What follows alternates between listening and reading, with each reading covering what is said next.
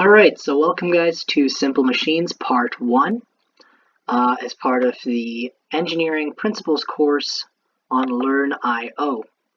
Today we're going to be learning about levers, wheel and axles, and pulleys, the first three types of simple machines. So let's first talk about levers. So for this we're going to have to keep in mind torque, which was something that we learned earlier in the simple physics unit. So let's look here at the lever that we have set up. So we have a 4-meter long lever that's split in the middle by its fulcrum. We have a force pushing downwards on the right that's 2 meters away from said fulcrum. And we have a box that that's applying a force of gravity of 10 newtons straight down 1 meter away on the other side of the fulcrum. So the problem is asking us how much force we are applying to keep this whole system in equilibrium. And for that, we're going to have to use torques. So we need to first find out how much torque is this thing on the left applying. So its force is 10 newtons and the distance is 1 meter. So if tau, or torque, equals R cross F, we know that the force is perpendicular, so we know that that works out. R is 1 meter times 10 newtons gives us a torque of 10 newton meters. And if you don't quite understand how we got that, I recommend looking at our torque video once again. I just want to add one thing that I think I forgot to mention during that video, and that's that torque actually stays in Newton meters. You might remember that work we convert to joules because joules is the same as Newton meters. But when we're talking about torque, we actually keep it in Newton meters because it's not talking about energy. It's talking about forces. This is a little easier to understand if you look at the full complicated equation for torque, which is RF sine theta. We got rid of, so when you do the unit conversion on that, it comes up with Newton meters per radians. Since radians isn't a proper unit, it's a weird way to say that, but it's not considered a proper unit. It's not a physical unit. We don't usually include it when we're writing our units, so we just write Newton meters. I didn't really get into sine, theta, or radians because that's something that you learn in geometry and then later on in pre-calculus in high school. It's a little more complicated math-wise, so we just simplified it down to R cross F, because so long as the force is perpendicular, the math works out. But anyway, so now that we know that the left side is exerting 10 newton meters of torque, we can figure out the force on the right. We know that 10 newton meters equals R cross F. Our R is 2 meters. So if we divide 10 newton meters by 2 meters, we get 5 newtons is our force. And as you can see, 5 newtons is half the amount of force that's being applied on the other side of the lever. And that's basically how levers work. That's how they give us mechanical advantage.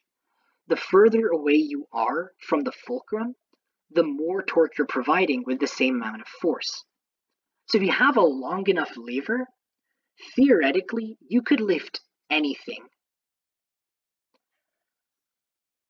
So in this example, for example, that was strange. In this case, for example, our lever has a mechanical advantage of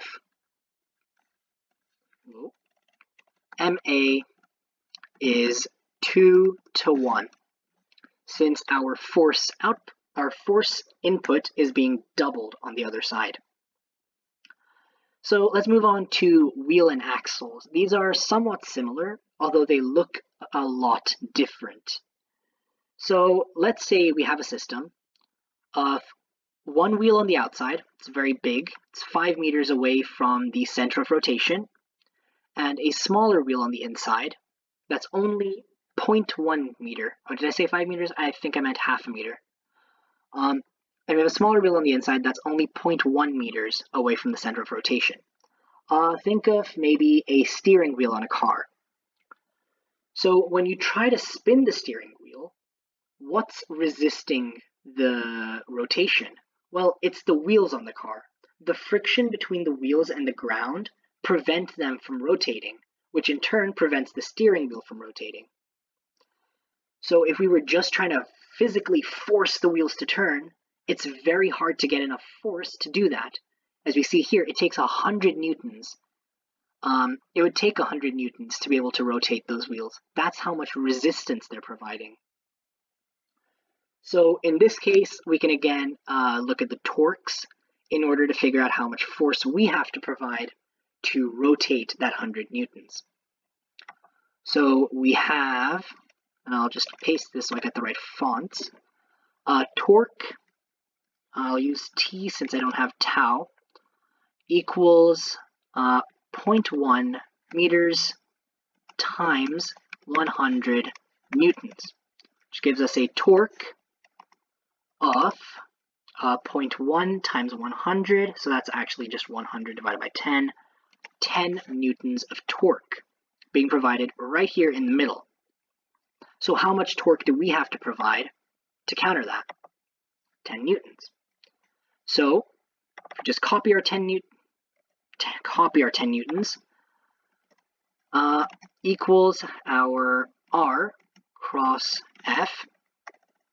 In this case, R is 0.5 meters cross F. So if we divide 10 newtons by 0.5, so that's just multiplying it by 2, we get 20 newtons as our force. So we just cut the amount of force that we needed to rotate this wheel by 5, by a factor of 5. We went from needing 100 newtons to rotate it to 20. So the mechanical advantage on this wheel then, MA equals 5 to 1. For every 1 newton that we're putting in, we get 5 newtons out.